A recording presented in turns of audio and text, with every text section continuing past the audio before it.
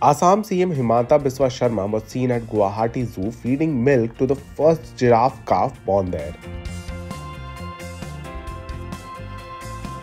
During his visit, he also announced the name of the nearly 2-month-old calf, Parijat.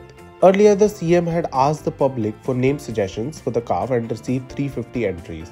The newborn giraffe is being provided 7.5 liters of milk daily. The female calf is the first giraffe to be born in the state zoo. It was born to 2 giraffes that were brought here from other zoos of the country under animal exchange programs.